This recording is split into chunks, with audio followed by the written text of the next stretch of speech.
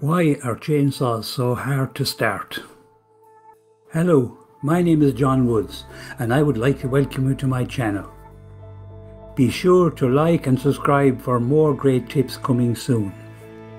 Here are the top 5 reasons why gas chainsaws can be difficult to start. Number 5.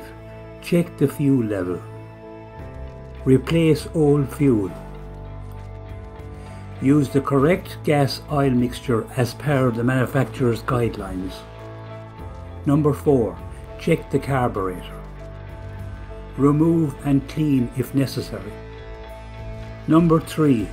Check the air filter and clean or replace. The issue could be the result of a dirty air filter. Number 2. The engine is flooded.